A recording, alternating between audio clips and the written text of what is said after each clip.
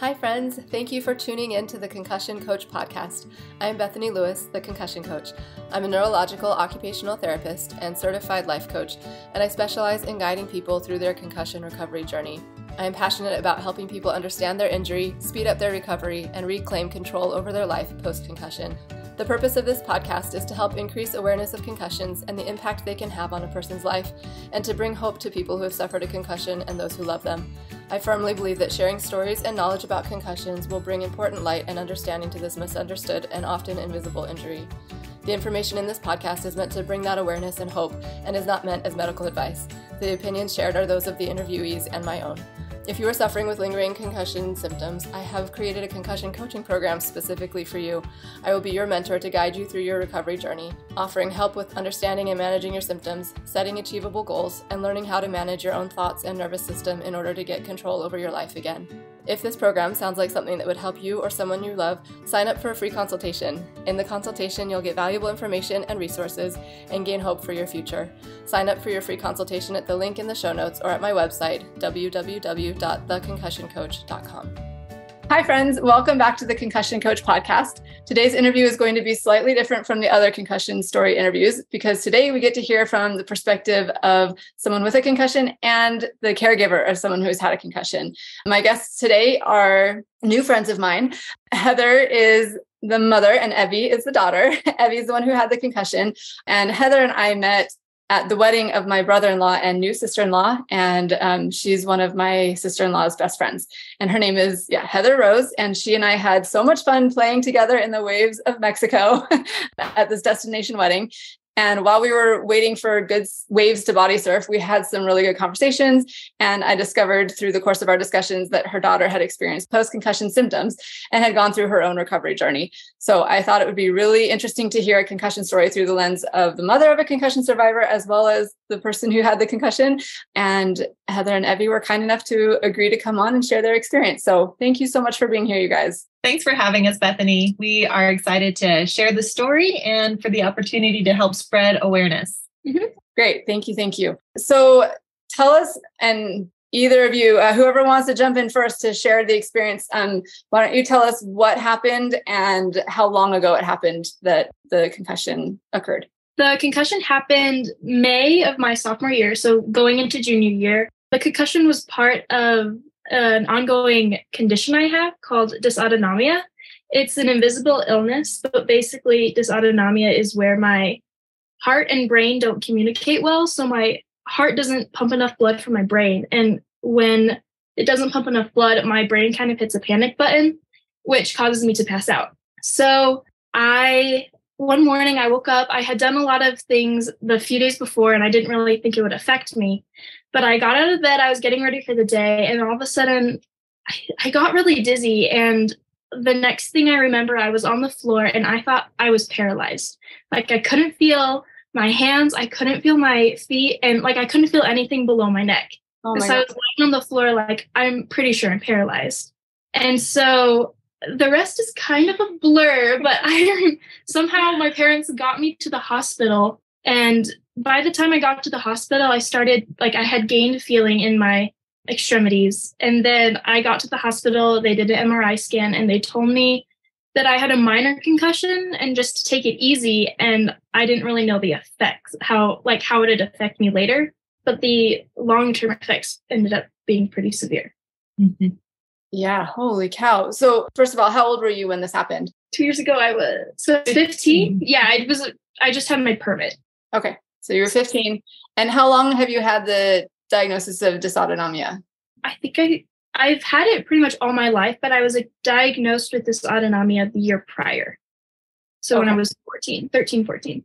That's really cool that you knew what was going on. I mean, I imagine it sounds like it took you a while to figure it out since you were 13, 14 when you figured it out, but good to know what was going on, because that dysautonomia is something that often people who've had a concussion experience afterwards, and it doesn't get talked about a lot. And it can be very disconcerting. So it's interesting that it kind of was the other way around. You had the dysautonomia first and then the concussion. So let's hear a little bit from Heather's perspective. What happened for you? You got a call, or your daughter called you and was like, hey, I think I might be paralyzed. What was that like? Well, it's just a normal day of getting up and getting ready. And I didn't hear any motion of anyone getting ready. So I thought, oh, that's odd. Like my daughter's usually up and at him and getting ready. And so I went down to check on her, and I was only able to open the door slightly. And I hear this little voice saying, Mom, don't open the door. I'm right on the other side and don't move me. I think I might be paralyzed.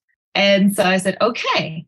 And I knew that she already has high frequency feeling dizzy, but actually passing out, blacking out, hitting her head. That's always a worst case scenario. But that's something that we keep our eye open and that we're concerned about, because it's, whether it's in the house or out and about, the falling down and can you hit your head, that is something that we're concerned about. And then the fact that it happened, we're like, okay, well, just don't move. Thanks for letting us know. And then immediately called our local hospital, and it was a friend who picked up, and they were able to tell us what we needed to do to get her in. And I think after the MRI, when they're like, oh, this is just a minor concussion, just take it easy. We're like, oh, so she's going to be fine in a few days. That was just the expectation. Yes. Yep. That's a totally understandable expectation there. And so had you not had a lot of experiences where you'd actually pass out? It was just like you felt dizzy and then you knew to sit down, or how does that usually play out? I think I had actually passed out like 4 to 5 times before the time I passed out and got a concussion. But normally it was just feeling dizzy and then like having brain fog and then like recovering from that. But it wasn't.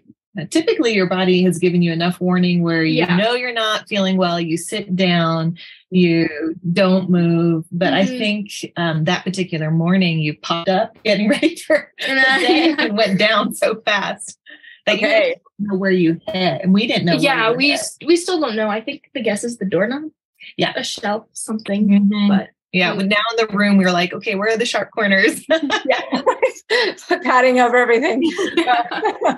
Okay, super interesting. So and I love that you brought up the fact that you were told it was a mild concussion. And so you did they give you any, and I'm not trying to like throw anybody under the bus here. I just want to know, what was your experience? Did they tell you what to expect, or like what could happen with a concussion? Or was it just like, oh yeah, you'll be fine kind of thing? It was like, oh, since it's mild, you'll be fine. Just take it easy. And so that was kind of like our expectations going into it. Whereas if I take it easy, then I should be good. So then what? How long did it take to figure out that that wasn't how it was going to play out? I think it started subtly, where I think I just started getting really bad migraines. I couldn't remember things well. Sounds, textures, smells, lights, like overstimulated me really bad. I got more stressed out easily. Just a bunch, like everything started adding up. And then we were like, oh, I bet this is because of the concussion. Like, I bet it's a long-term effect, because it was a long time. Like I started getting like migraines, and then everything kind of added up, where I think 6 months later, we were like, this must be because of the concussion. That's impressive that you were able to put those, 2 and 2 together there. Cause it can come on slowly and like one thing at a time here and there. And often I think it gets overlooked, like, oh, what? So was there any one particular thing that you were like, okay, what is happening? Or was it just kind of the buildup of all of it? I think it was mainly the buildup of all of it. The migraines were really hard because I couldn't look at a screen, which without getting a migraine or without feeling like really drained. And that was a majority of schoolwork. And then brain fog was pretty heavy, where like I feel like I couldn't drive in the mornings. And then I've always been like, academically, things have pretty come easy. And so when things started to be really hard, it was just like a sign that something was off. And then feeling crabby all the time, or just like overstressed because of all the, like, I just felt overstimulated because of all the different like things that were just not usually stressful to me before. I think that was a sign that like something was off. Yeah. For context, this happened in May. And so we had the summertime, and even during the summer where she wasn't like straining herself mentally, but just going on hikes and things that were like easy family hikes, things that her younger brother could easily do. It was just really apparent, like, oh, like, this is hard. Mm-hmm. Yeah. Things that were not hard before suddenly. Yeah. Yes. Did you feel like the dysautonomia got worse, or did that get impacted? It definitely got worse. I think that's what we initially thought it was. We thought my dysautonomia was getting worse because like hiking was such a struggle because I'd be so tired and like fatigued. And then I got dizzy more often, I think, where I wouldn't like pass out, but my level of dizziness definitely increased. Yes. Did you, other than the light being an issue, did you notice any issues with your eyes? Yeah, that's where I mainly got my migraines, like right behind my eyes, where they would just pound. And I feel like the only thing I could do was like sleep the migraines out. Okay. And did you have issues with sleep? Was sleep affected for you? Slightly, like going to sleep with a migraine was rough, but as soon as I was asleep, I woke up feeling better. Okay, that's good. I'm glad. So if you got a migraine at 2:00, you would want to go to bed because you knew that was the one way to like reset your head. And so if you got a migraine early in the day, you're just like, I just need to take a nap. I just need to go to bed. And I was like, I've never seen that before. Oh man. So were you able to continue in school if so much of it was online or with screen? A lot of my teachers had to just be really understanding. Like if certain assignments were done online, like I couldn't do them. So I'd have to like compromise with my teachers and be like, can I have this printed out on paper? Or sometimes I would just like suffer through it. But it was definitely interesting. Academically, it was interesting. So Evelyn is, just to paint the picture of what she was like before, academically, things always came very easily. And to the point where not only was she doing high school, she was also pursuing her AA, and a lot of it through online classes and taking tests and things like that. And I think it was what is AA? Her associate's degree. Okay. And so she was doing that simultaneously while she was in high school.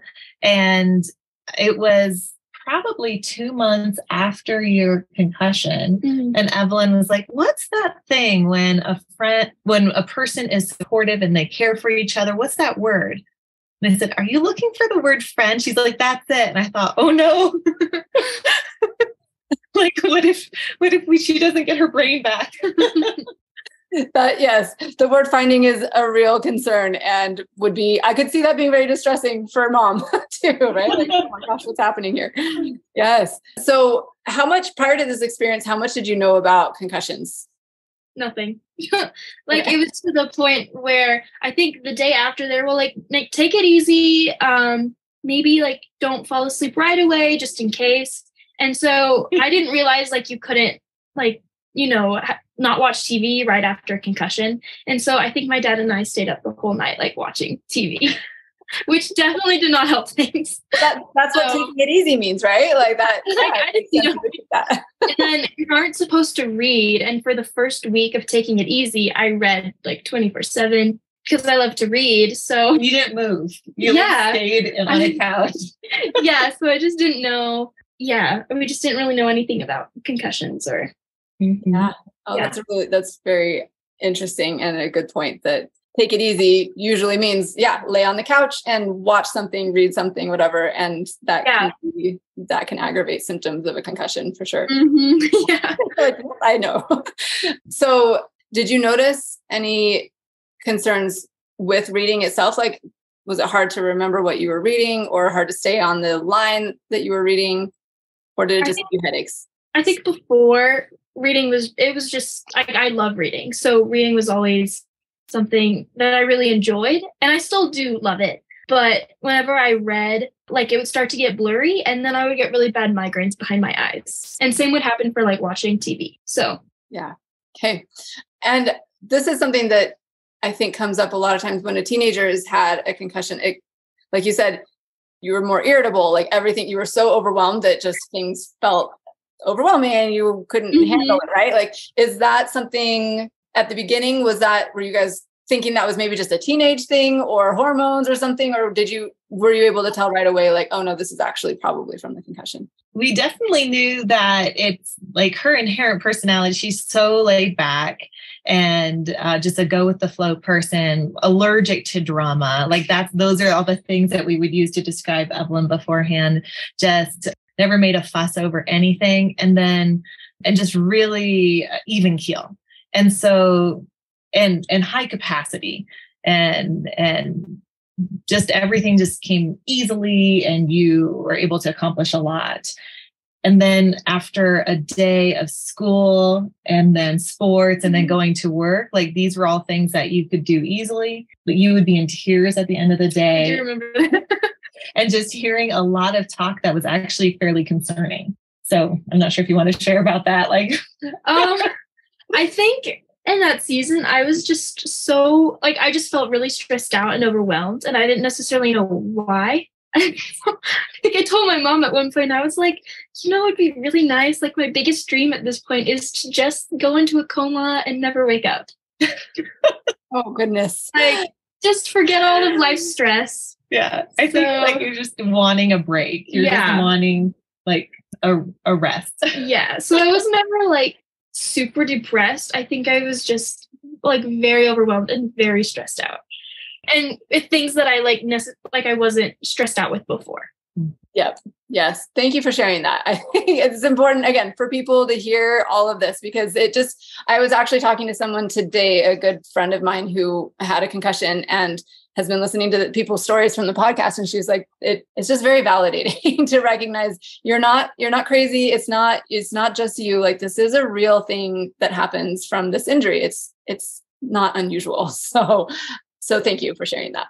So was there anything in particular that, and maybe this is a question I should be asking later, but was there anything about your experience of a concussion that surprised you, that was like totally not what you would have thought a concussion would include? I just think, because a lot of people are like, oh yeah, I got a concussion doing this. Oh, I got a concussion doing this. And it never seems like a huge deal. I didn't realize like how much, like it just impacted my life so much for a long period of time that I didn't realize like a concussion could do that, in a sense, like leave like really like harmful lasting effects, where I thought I would get a concussion and my head would hurt and then it would go away. Mm-hmm. I think the question of like, is she permanently altered? Yeah, that was scary. Or diminished in any way was truly one that was frightening, because here she was just super high achieving and capable and can do anything and tackle everything and super even keel and we're training her to become more independent. We're imagining what life will look like once she leaves the house. She's getting her permit and, suddenly she's not up for driving and she's not sure if she can or should drive. After a long day, her brother's whistling is just like ready to put her over the edge. And she's not mad. She's just done. She's overwhelmed. Lingering in family conversations, like the capacity to stay and problem solve was a little bit less. Mm-hmm. And just that question of like, oh, is this what life is going to be like for her forever? That was sobering. Yes. Oh my gosh. Those were such good points. Thank you. And again, things that I don't think get talked about is because, we hear all the time, I had a concussion, and like people, like you were expecting, like I was fine in a couple of days, like that. People don't recognize that this can be a really long lasting thing and very affecting and scary, because what does it mean for the future? But again, part of the point of this podcast is to let people know that healing is possible and to give that hope. And I love a lot of the interviews that I have done have been with people who've gone to the clinic that I work at. And so I'm excited to have another perspective. You guys did not go to the clinic that I work at and you have found good healing. So this is good news. So tell us, how did the injury affect the people closest to you? And I know we're getting mom's perspective, which is really important, but siblings, dad, friends, how did your social interactions change? I think my friends were really understanding, where I could say before I have a little bit of FOMO, so I just said yes to like everything, and I never wanted to miss out. And so I think how it affected people around me, like mainly my friends, they just were so understanding, where I could be like, I'm sorry, but like I can't do this today. Or like, if you want to have a movie night, like I can't come because I can't, like it's just going to make my head hurt. So like, I can't do that. And I think my siblings had to be really understanding too, just because they got, like at the end of the day, they got all like the doneness and overwhelm. So yeah. That does make sense. Families are the ones that get the brunt of it a lot of times, just in general. So what treatments or therapies did you try and have you found to be the most helpful? So I went to concussion therapy in Durango, and I had this doctor named Luke Angel, and he kind of did like a three-way method to help the concussion. And the first was through dry needling, which is kind of like acupuncture, but the needles go deeper in your head, and he would stick them like all over the base of my scalp. And then he would hook up little wires to them and like shock my head, which was supposed to relieve like muscle tension. So that really helped. And then he would adjust my neck, I think every other visit or every visit, depending on if I needed it. And then thirdly, he had me do like PT exercises again, because I think I hit right here. So he had me do a lot of PT exercises to help me relieve tension just from right back here. In the back of your head there. Uh-huh. Okay. And then he suggested that I get a doth piercing, which it's this piercing like inside of here. And it doesn't work for everybody, but it supposedly like pinches a pressure point, which relieves tension on the side of my head, which is where I got most of my migraines.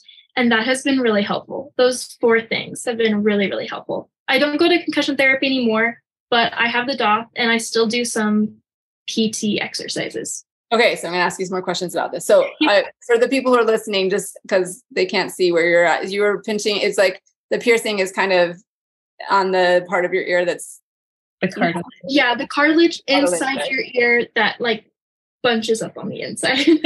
So okay, actually that is a good. Okay, I was like, oh, just. So and does that? So he was helping with the migraines mostly with that. That's what that was for. Mm-hmm. Yeah, migraines. It really helped. So.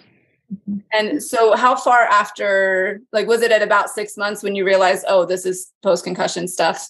Yes. Is that when you found him and you looked him up? Yeah. Actually, this was really cool. We just went in for a well child check, and the same doctor who was amazingly persistent about knowing that something was off with Evelyn when she was a child. And she was so consistent with saying, what testing haven't we done? What haven't we tried?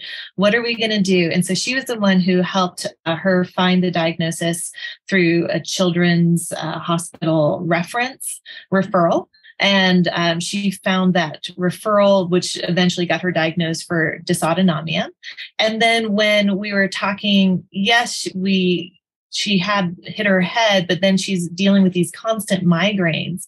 And she said, that could be post-concussion. Let me refer you over to a sports concussion therapist. And we said, really? At 6 months out, you can change that? There's work to be done. We didn't miss a window. And she says, no, let me just go ahead and refer you, and let's see what he can do. And I was shocked because I thought, wow, like 6 months out, you can still do something. And he was incredible. And it really turned the story around for Evelyn for sure. Yeah. Oh, that's so great. Oh, I love that. Hallelujah for people who know what to do, where to direct you. That's awesome. And tell me again, what is the name of this guy and his clinic? His name is Luke Angel. And what's the name of his clinic again? I think it's just Durango Medical. It's a sports concussion therapy and found in Durango. Mm-hmm. Oh, awesome. Well, if you want, we can link that in the show notes in case anybody listens from Colorado and wants to look him up. Because, I think that would be, want to get the word out there for people to, know where to go. So what things, and I guess I'll ask this too, how long were you in treatment with him, and how long before you started feeling effects from it? How long was I in treatment with him for? It was probably another 6 months. Yeah, I was going to say. So another 6 months. And then I think I started like noticing results. It wasn't like immediate, but I definitely started noticing results about like 1 to 2 months in. And then from there, like the difference was crazy. Like it felt like my life had just turned around because I went from like having migraines every day and like being confused on a lot of things and being like overstimulated and tired to having like migraines maybe like once a month to none at all to like having more mental clarity to like realizing like I think migraines too took a lot of energy out of me. So once they stopped happening, I could have a lot of energy for other things. And I stopped being overstimulated because when things were overstimulating, I just got a migraine. So like all my sensory stuff went down and I had a lot more energy and mental clarity. So it was a huge impact. Oh, that's so awesome. How many times a week did you see him? Once a week. It was once a week for the first couple months. And then he started spacing out his appointments. And that was really encouraging. He would give her homework and she would do her PT. And it was really incredible to see the progress. And you saw his confidence because he started spacing out those appointments and making them less frequently. Mm-hmm. And then she graduated. Yeah. That is so good. So through this process, what would you say were some of the things that were most helpful in discovering and loving yourself post-concussion? I think before because I was so go with the flow, I didn't know how to set good boundaries, like say no to things. And I didn't really know how to listen to my body. And so like I would just push through stuff and I didn't want to ask for help and I didn't want to be a burden. And so obviously not good messages. So I think when I wasn't able to do things and I had to ask for help because there was no other option, it like really forced me to be like, oh, like asking for help isn't a bad thing. I'm not a burden. And just kind of like learn to say no, learn to like know when my body is done. Like I can't push past that because then it's going to be more like harmful than good. Mm-hmm. So yeah. We talk about FOMO, like the fear of missing out and the desire to say yes to every opportunity, every fun thing, every visit with every friend. And you want to show up to be there for everybody else too. Mm-hmm. And to do all the things. Your involvement at school is high, academics, sport, dance, church, it goes on and on.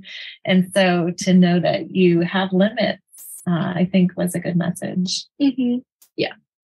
Yeah. That can be a hard thing for people to go through. I think a lot of times that change of realizing that there are limits or that things are different now, that can be really challenging. So thanks for sharing that. What did other people say or do that was most helpful for you through this period?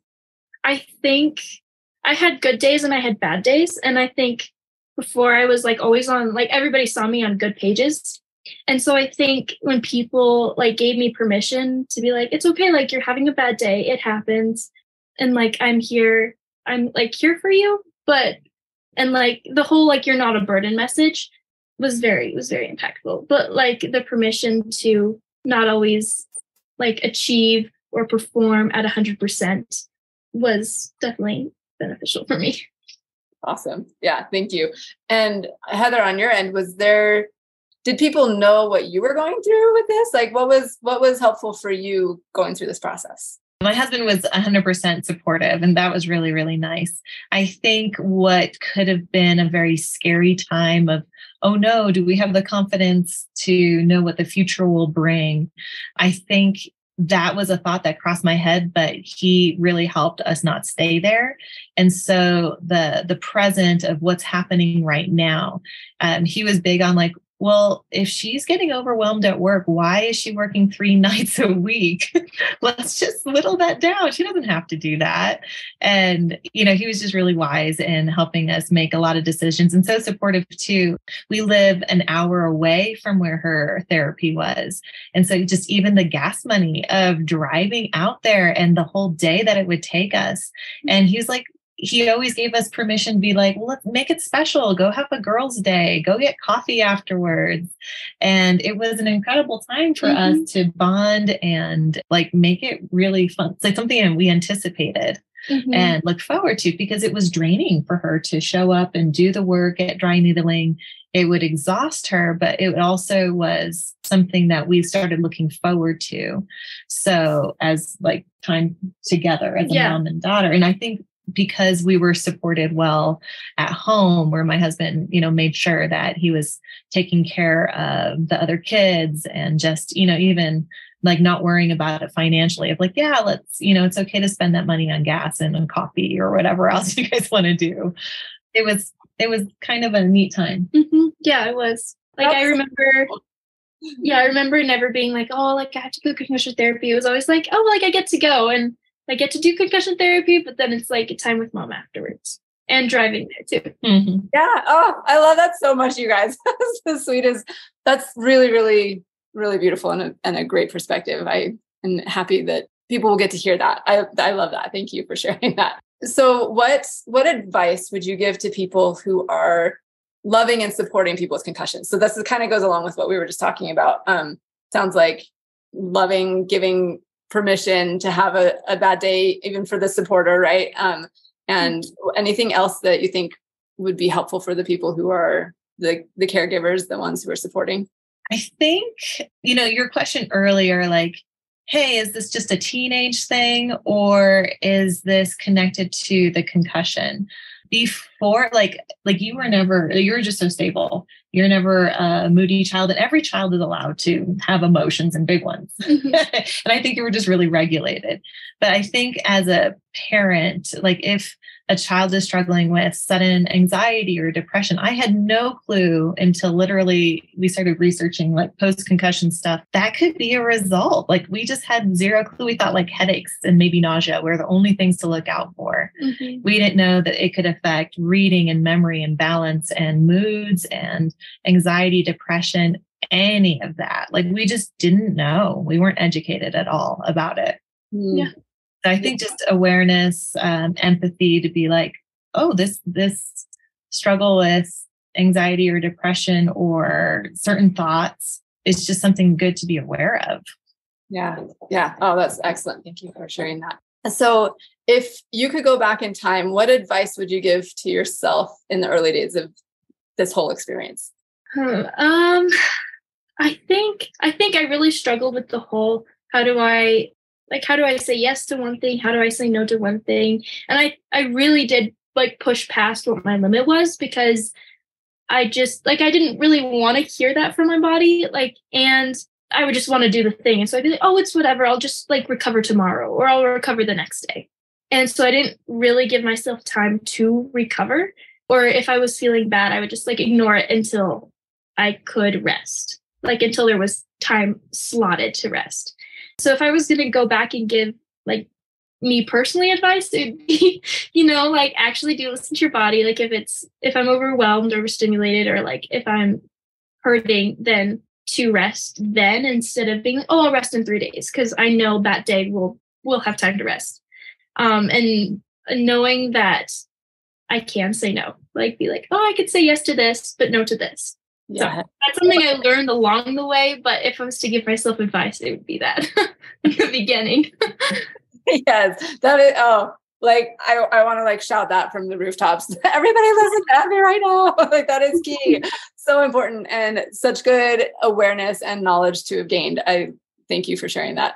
How about you, Heather? Anything that you would tell yourself or her going back in time? We're definitely people that like to put a lot on the schedule and probably overschedule with events and activities, and even academically just be like, oh, let's take all those hard classes. That sounds great. So yeah, being able to advocate a little bit better for the things that come up in the moment. And say, you know what I'm experiencing, even if no one can see it, actually trumps what we have on the calendar. So I think I'm just supporting your message. And it's a tough one because we're ruled by our calendars and obligation and not wanting to let anyone or anybody down. But when in reality, your body's giving you signals all the time. So being kind to yourself and saying, like I really learned to respect those cues of saying, wow, she's overwhelmed or whatever it is. Let's pause. Yes. Even if it wasn't in the calendar. Even if it wasn't in the calendar. That's such a good point, and one that I can personally relate to a lot. And what you said, something that you said really triggered a thought for me that, we say we don't want to let anybody else down. And I think that can be something that comes up for people a lot is the social obligation, or like, I feel you don't want to burden other people, in quotes, right? Like there's a lot of worry about how other people are going to experience your injury, and helping people to recognize that that's not your responsibility. Like you're not responsible for how other people are reacting to what you are dealing with. And that message could get out there. I think that would be really helpful for people too, because we tend to push ourselves past our limits because we're worried about other people. And not that we don't care about other people, but like you were saying, like we need to pay attention to our bodies so that then we have the capacity to do more later as well. But yeah, really, really important. Thank you for sharing that. So how are you doing today? Are there things that you're still dealing with? What keeps you going? I feel like I've mostly recovered. I don't struggle with migraines anymore. Just the occasional headache, but like any normal person, I feel like my mental clarity has mostly come back. If anything, I don't feel overstimulated anymore. If anything, I would just say I get more tired. Like tiredness is more like prevalent than it was before, but I know how to manage it now. And so it's not like life-changing or whatever. Mm-hmm. Yeah, that's a big deal. Knowing how to handle the things when they do come up. Mm-hmm. I think that sounds like you've gained a really important depth of knowledge here. Yeah. And I'm curious, is there any when you say you want to listen to your body, are there any things that you would be able to tell other people of how to listen to their bodies? Like, what do you do to recognize and then respond to your body's, what it's trying to tell you? I think I struggled a lot with anxiety as part of like the post concussion thing, and just feeling like super stressed about everything and overwhelmed. And I think as soon as I was feeling like super overwhelmed or really anxious, I would just like give a pause and be like, okay, like, why am I feeling this way? Is it a valid reason to be like stressed about, or am I just, anxious like over nothing kind of? And then like more physical cues, like if my head was starting to throb, it'd be like, okay, like now's probably a time to go shut my eyes or take a break from the screen or take from reading. Or dizziness, again, just electrolytes, water. So, and even paying attention to something like irritation. Yeah. I think irritation of like, oh, that little noise is bothering me, or those lights are bothering me. So instead of him being like, man, I'm a crummy person for being irritated, it's, oh, my body's trying to tell me something. I need a break. I need to catch my breath. I can't do this right now was almost a good cue to hear. Mm-hmm. Yeah, that's such a good point. Thank you. Yeah, so good. So I think you've shared a few of these, but are there other lessons that you've learned through this experience wisdom you've gained? Spiritually, I have kind of always been the person, I love Jesus, obviously, but I think I always tried to do everything on my own. Like I was pretty self-reliant just because, I don't know if that's the way you had to be. And so when I couldn't be self-reliant, it forced me to like rely on others more and rely on God in a big way, because like obviously being anxious all the time, like that's not something I wanted to be, but I was. So for me, when I was super anxious, I would take a break and pray to God and be like, okay, like I'm giving you this. And like he's shown up in my life in a big way, I think, because I stopped being so self-reliant and I relied more on him. Mm-hmm. That's beautiful. Sorry. I was thinking about that. Yeah. Calling on that higher power is a big deal. and I think I'm with you. I'm a Jesus lover as well. But anybody listening, whatever their higher power is, like this is a good time to call on it and access that because the power is there for you, and the strength and the comfort, all of that. It's real. Anything from your side, Heather, that you want to share? Things that you've learned? I've seen a big shift in identity. And so I actually want Evie to answer that, because like that identity piece was really, really huge, because as she's my firstborn, she's always been a go-getter. I think she's always wanted to make life very easy for us. And so I'm not sure somewhere or other that message of I have to be perfect and I have to make life easy for everybody else. And so that message, I hope, has really started to shift. I mean, kind of through a bad circumstance, but I've seen her identity shift in some ways. Mm-hmm. Before, my identity was wrapped up in performance, in sports and academics, and like being a good person, quote unquote. And so when I couldn't perform well, my self-worth started to really tank because I couldn't perform as well academically. I snapped at my siblings more. I wasn't always the best daughter, which is not true, but in my mind that was very true.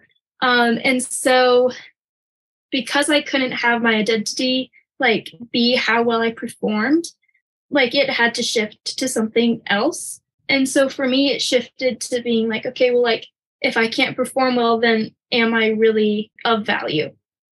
And so for me, it shifted to kind of the basics, and where I realized my value didn't come from how I performed or how good I was or what mood you're in. Yeah, what mood I was in. That didn't hold my value. But for me, knowing that I was loved by God, I am worthy, I am valuable, just as a person and my own thoughts and my opinions. That was really powerful for me. Thank you so much for sharing that. I was having this conversation with a friend of mine today, and she shared a few of the things that she was struggling with. And she was I was asking her, okay, what is it? What are you making it mean? What is it? What's the underlying thing here? And she's like, oh, it all comes down to identity. And she said, she's I know it's that, but this is, you're hitting on something that is key and core. And I was reminded of just this morning that's, when we feel like we've lost what we can do, then it comes to who we are, and recognizing that we are, and who we, just being gives us worth and value. We are already loved and worthy and valuable. And sometimes when we get that, what we can do stripped away, that's when we realize it. That's key. And if I can add to that, because that has shifted, her identity has shifted of how she sees herself, all of a sudden, qualities that have been laying dormant in my daughter have come alive in great ways. She's able to advocate for herself. She has a voice. She's not afraid of asking for help. And so that question that I had 2 years ago is she ready to be launched? Can she be an independent person? And the answer is yes, because those are skills to be able to know your limits, to ask for help, to know your worth, to know that you don't have to say yes to every fun opportunity that comes your way, that you can entrust in the inherent goodness of life, that there's good out there. And sometimes the answer is wait. And all those things have been good gifts for her and good gifts for me to know, yes, I've got confidence. These are all the skills she needs. She's going to be great. Mm-hmm. Oh my gosh, I love that. I love that so much. That is really, really powerful, and such a good example of how something that initially probably felt like this terrible, horrible thing that you don't want to do is turning out to be an amazing blessing in a lot of ways. And that's, I think, again, a message that is important to get out there, because it can feel so not like a blessing. Yeah. Yes. Yeah. It's very well disguised, these blessings sometimes. So that's really, really powerful. Thank you for sharing those thoughts and insights. So, how have you maintained hope through your recovery journey? Maybe you've touched on this a little bit, but is there anything in particular that really helped you when you were in those hard times and when you weren't sure what was going to happen? How did you maintain hope? I think I had good days and bad days with hope as well. Some days it was really easy to be like, oh no, like I will get through this. I know other people have gotten through this. Especially when I started to see Luke Angel, it was like, okay, like he says that I can get through this. So like, I'll be able to, like, there's hope. On days that I was feeling really rough, where I was like having a migraine and I still had to be in school and there was all these other commitments and I was just really overwhelmed. It was hard to feel like there would ever be a life without all these symptoms.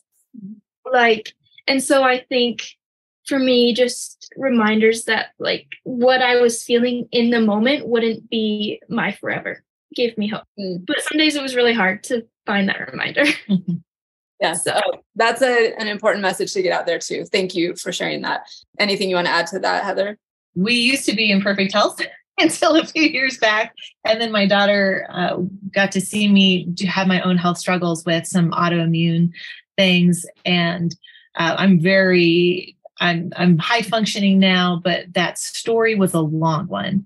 And I think if I were to judge my story in the middle of like the worst days where the pain was insufferable, that would be really rough. But I think even Evelyn, her being younger when I went through my story, it was probably helpful to know like those bad days don't have to define you. Mm-hmm. Like you do need to like survive those bad days. But we don't judge our stories by whatever page we're on. Like God writes long stories. And so we don't know where we're at in that particular story. So it's okay to struggle. And we just have to like hang on during that. Like sometimes that's all you can do.